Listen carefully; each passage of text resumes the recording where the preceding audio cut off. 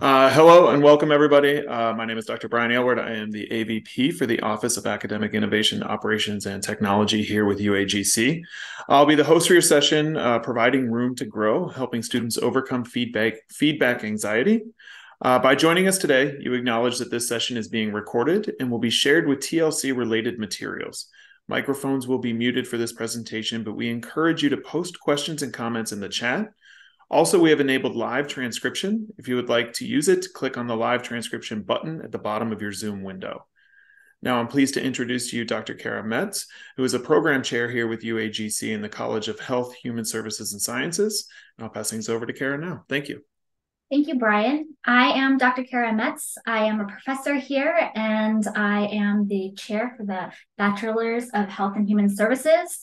And my background is in counseling, so I have some of those aspects in here. We're going to learn a little bit about the brain, and we're going to learn some tips and tools you can provide for your students when helping them get acquainted to feedback.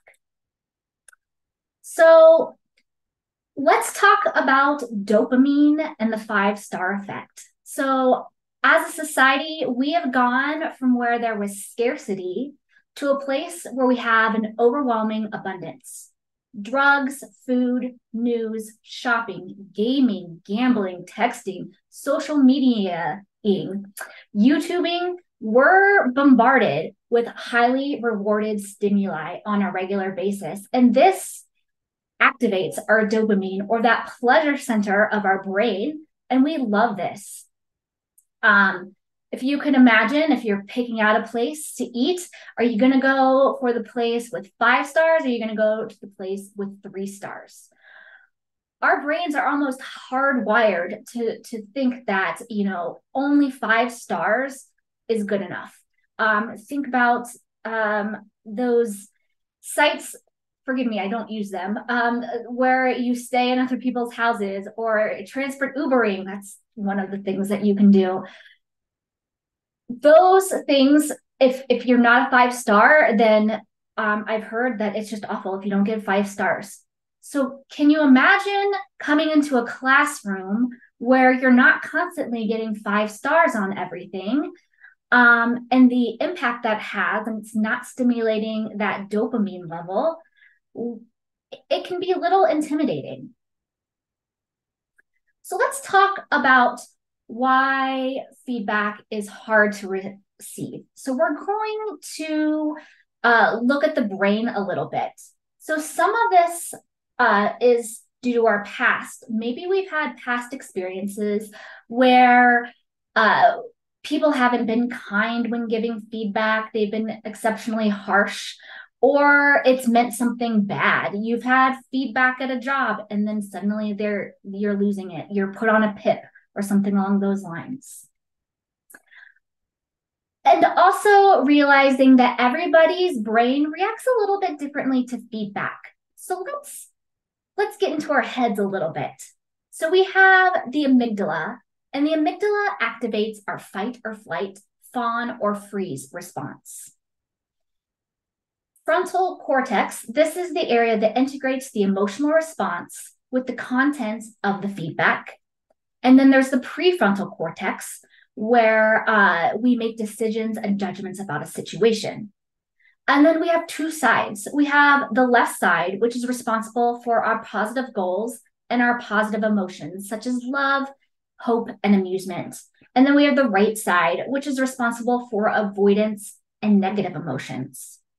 When we receive feedback, all of these areas are activated and influence how we react to feedback. So if the amygdala matches a current situation with something in the past that elicited fear, our body starts to activate an alarm, and we go on red alert. Unfortunately, what we lack as humans is an everything is fine and green alert. So we react when we see patterns of fear, which make emotionally stressful situations have an even bigger impact. Our students come from all sorts of situations. They've had experiences with feedback and trauma and anxiety, so on. So it can be important to understand the impact of how our current feedback has on them. So the amygdala sends up the alert. Then the prefrontal cortex takes over and can intensify feelings that the amygdala started. So it can kind of act as an antagonist.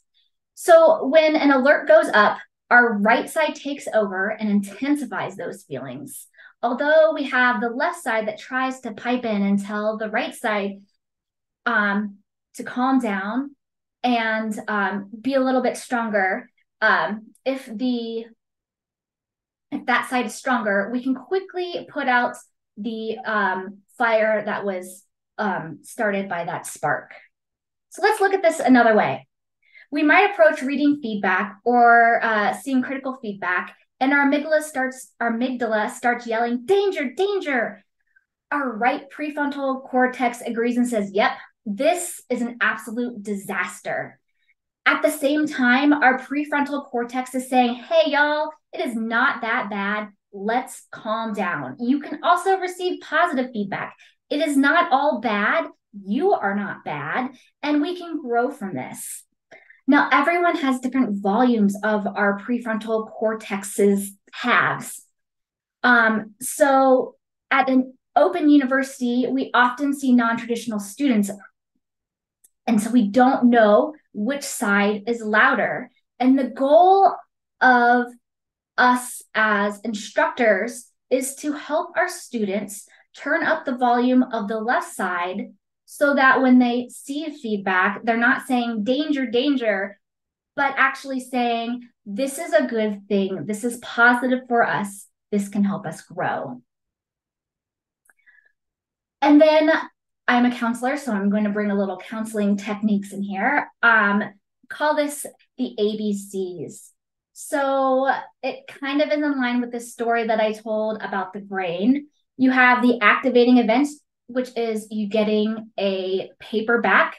Maybe the paper is a B or a C, or maybe it is an A minus. Oh my goodness, we've done something wrong, right? Then the behavior might be, well, I don't want to know what I did wrong. I don't want to be reminded of how imperfect I am. And then the consequence is that we don't read the feedback and we make the same mistakes in further papers.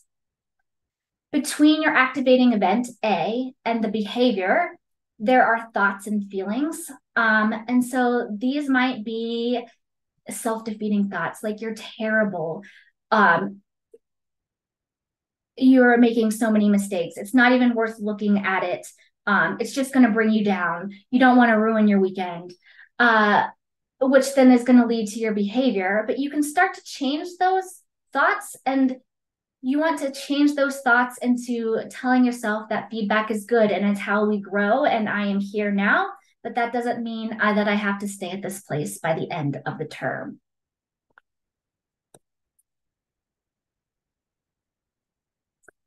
So I'm going to tell you a little story about feedback, and you are welcome to laugh. You are welcome to roll your eyes at me and say, oh my goodness, I cannot believe that you actually thought this. That is fine. That's part of the point of the story. Many years ago, I was invited to go snowboarding on the East Coast in the mountains in New England. They're very icy. Snowboarding is nearly impossible, especially for someone who is just learning. So before, I was a doc student and I love researching, and this is the time before YouTube. So I looked online, I Googled it, and I started reading about how to snowboard, right? And so it talks about, how you go down the hill and you want to do this S and ways to move your body. So by the time I got to the slope and I got to the top of the mountain, I felt prepared. I was going to do amazing. I was just going to pick up snowboarding so easily. You can imagine how that went. Although I had read about snowboarding, I'd never actually done snowboarding, and figuring out how to maneuver my body and maneuver the snowboard and the speed that I was going, there were lots of different factors that I had not anticipated. I was not very good. Luckily, I had a friend who was very good at snowboarding, and she helped me a little bit. And by the end, I wasn't snowboarding through flaming hoops. I actually still wasn't that great, but I was better than before. And I tell this story because our students come from all different backgrounds. We work for an open university. They might not have written a paper in years. They might not even remember how to do it. They might not have written anything formal ever. And yet we get into a class and we're asking them to do these things from day one. We might give them instructions or an example, but just like me going onto a mountain think I can snowboard just because I've read about it, it's the same thing with our students. Just because they have read about how to do these things doesn't mean they're going to be good at it right away. It takes practice, it takes feedback, it takes input from instructors. So how do we move students towards embracing that feedback? These are things that you should do as you are starting class. You want to help instruct students how to embrace feedback. It's not going to be something that they want to do right away. So you can talk to them about preparing themselves, asking them how they're feeling right now, so that they can start to manage those emotions before they read the paper. So if they're getting very anxious before reading feedback on a paper, they might need to take a step back, do some deep breathing, and then continue on when they feel like they're in a better place. Having self-talk, we want to be very positive. So replacing those negative thoughts of what feedback means to something more positive. In therapy, sometimes I will have students or clients make lists, and on one side, they list all of their anxious thoughts about, in this case, feedback. And on the right side, they would list all of the reality statements. So their anxiety statement might be, I am terrible, I can't believe I didn't know this. And in reality is, this is a place for me to grow. This is going to help me get to my goal. This is going to help me become a better student. You can do self-talk in a mirror. I know that sounds silly. There's a Saturday Night Live sketch all about it, and I laugh also at it. But thinking about it, if you're looking at someone and you want to lie, you typically don't look in the eyes. You kind of try to avert away. This is the same thing. So if you start telling yourself these positive thoughts in a mirror, you are good enough. This is a learning process. The feedback is going to help you grow. You'll start to believe it because you're looking at yourself, you're looking yourself in the eye, and this can be a really effective thing. Also, separating the feelings, the story, and the feedback. So asking yourself, how are you feeling about the feedback? What is the purpose of the instructor giving you the feedback? And then what is the actual feedback? So immediately you might ask yourself how you feel about the feedback, and a student might say, this is terrible. I don't believe any of this. This is crap. They might have all these negative feelings about the instructor. They might have negative feelings about themselves. And that's fine. And you really do. You need to get those feelings out. You need to acknowledge them because they're important to have. We don't want to ignore them. But once we've gotten them out, we need to take a step back and we need to start to reframe our thinking. Why am I receiving this feedback? And once we can separate ourselves from those emotions, we can actually hear what the instructor is saying. And this is also another way to change your perspective on things. Another way is teaching students how to adopt a growth identity, that we are works in progress. No one ever is perfect. I give the example in classes that I was asked to review a chapter for an author that had written many books. He's very respected within the profession, and I was asked to read this book chapter to review it for him.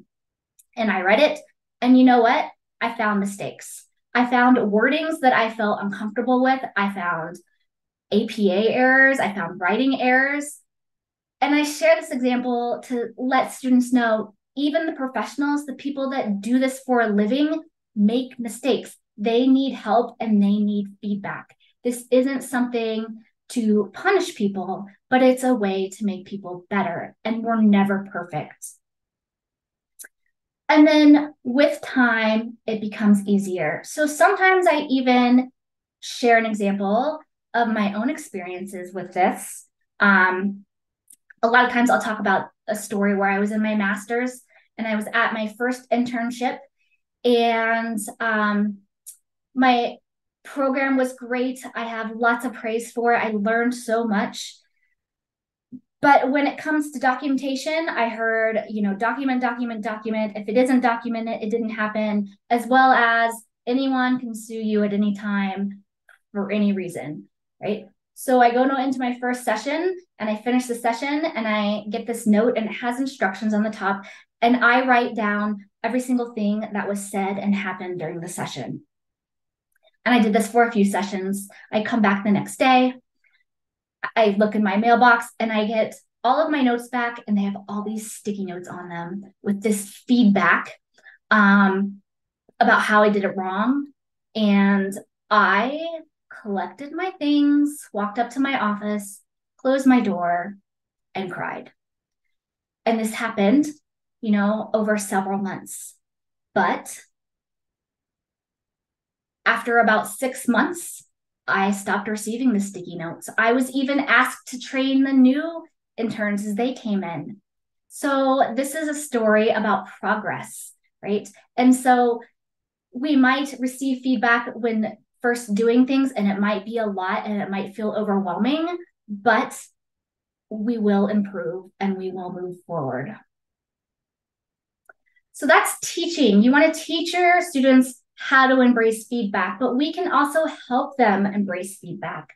So we want to encourage students to form support groups with others in the same program, form that camaraderie amongst them, because that's a sense of safety. They can get things off their chest, they can make complaints, but they can also share their own successes or what feedback has meant to them. Start to build a relationship with students. Take it one step at a time. If students trust you, if students feel as though you care about them, students will read the feedback. Students will know that you are not there just to point out their mistakes or tell them how terrible they are. You are there to help them grow. You are there to help them succeed, not only in the class, but in the program. So that's another way, building that relationship. If you've heard me talk, you've probably heard me say the relationship is the most important thing in the growth process. And so if we're going to help our students grow and succeed, we have to build those strong foundational relationships with them. When we're giving feedback, be meaningful. Don't just fire off, feedback. Make sure that there's a purpose. Make sure that you are providing an explanation. Sometimes my feedback is just telling them more about the subject because I get excited based on what they wrote. Or I will talk about how what I'm asking them to do is meaningful because it'll help them in certain ways, whether it's within their career or within the rest of the program. You want to provide specific and individual feedback. So don't just copy and paste the same feedback to every student, or maybe change it up a little bit. Make sure that if you're taking off points, you're explaining why. Being very specific so that students can use that feedback to help them grow and not just have a negative outlook on what they're receiving or just think that they were bad in what they did. Also, before making a comment, asking yourself, how will this help my student in the future? If you can start to frame why you're giving the feedback and how you're giving the feedback, students will be able to use that more effectively. I talked about sharing your own experiences. I shared an experience with my sticky note. story, and I share that I cry. I share that I'm vulnerable, and that feedback is hard sometimes, especially at first when you're receiving it, but it gets easier with time. Going through an academic program, regardless of the age, but especially at an open university, is a very vulnerable process. A person opens themselves up. And so we have to be careful with our students and their vulnerability. We want to make sure that we show that it's okay to be vulnerable. We want to be sure to also show that we will care for them within that vulnerable state. Having a quick turnaround, studies have shown that the quicker that students receive feedback, the more effective it is. So if students are having to wait a very long time, and most universities have a set limit that is, the day before, or they have a week to get it in. I have been an adjunct at a university where I had 3 days to get the feedback. But what that provided was a very quick turnaround, that students didn't have time to build up their anxiety about it or forget about the assignments. And so having a quick turnaround with that specific feedback is very important to students being able to embrace it. And finally, acknowledging efforts. Positive feedback works better than negative feedback. There's lots of research on this. I use this a lot when I'm with parents and talking about parenting, about how positive feedback and praise works so much better than negativity or pointing out when people are doing things wrong. It's important to have a balance because that's how we help our students, but trying to come from a strengths-based perspective and trying to understand how can we use the students' strengths to be able to help them improve in areas they're not as strong. So with that, I hope that students can go from feeling overwhelmed and dreading what is on the left to being able to say thank you for the feedback and accept the change that the feedback provides. So I am ready for any questions or comments from anybody.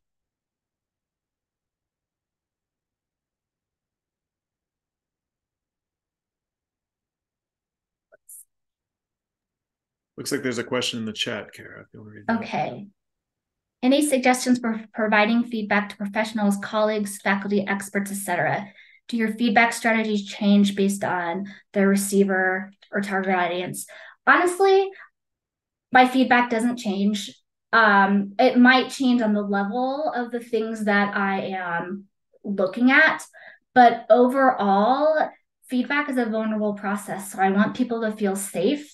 I want them to be able to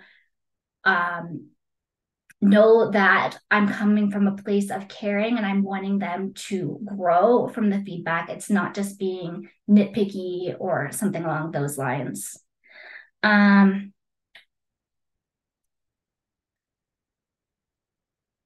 are other questions. I love, sorry, Felicia, your idea of providing an example from previous students. I think that is a great suggestion. It's also a reference on how to do it, how to follow through with the assignment. So thank you for sharing that.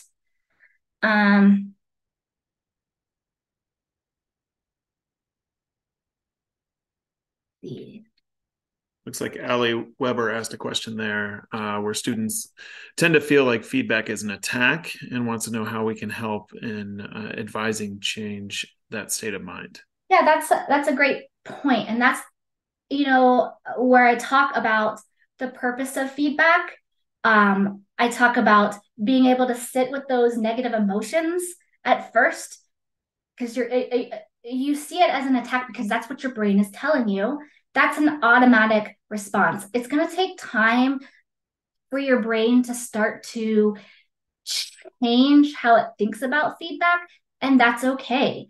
So starting to frame feedback as a growth process, how it can help you feel better. Like I said, making a list of those negative emotions and on the left and on the right, writing the positive truths so that before maybe a student looks at the feedback, they can look at that list and see what the truth is.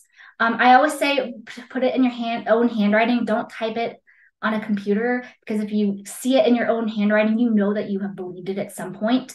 So that's another suggestion for how to do that. But it's a lot of coaching and training and just being supportive to the students and acknowledging this feedback is hard. It's hard for everybody. Let's see. How do you suggest providing feedback to students versus faculty versus students when there is room for positive opportunities for improvement? I think when there's always positive opportunities for improvement, and that's where I really feel like when you lean on students or faculty's strengths and then help them see how they can use those strengths to elevate other areas. And I try to use very positive language too. So for example, if so let's say a student wrote an introductory paragraph and then they didn't have a thesis statement.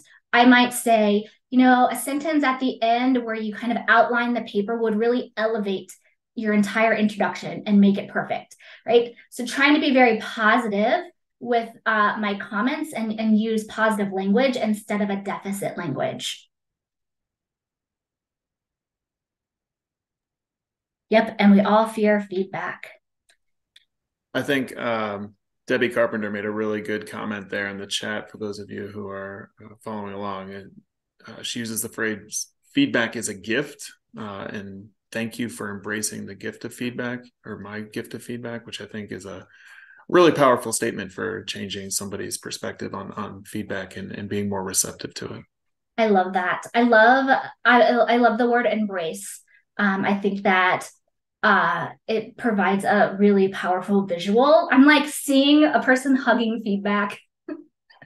But I think that's a really important that we just like envelop the feedback to help us grow. I love that. Thank you. I think a student, how receptive a student is to feedback is really determined by how early on in their educational experience and kind of what that feedback's looked like and how they were able to implement it in some of their practices as a student. So I think especially early on in the student's educational journey, if they get strong feedback and strong teachers and support, it'll help them later on to be able to embrace it. So.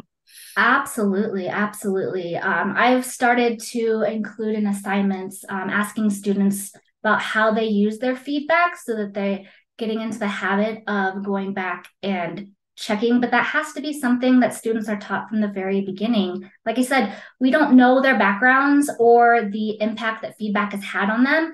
Some people could have some really troubling experiences, and we do have to be there for them and embrace that and embrace them.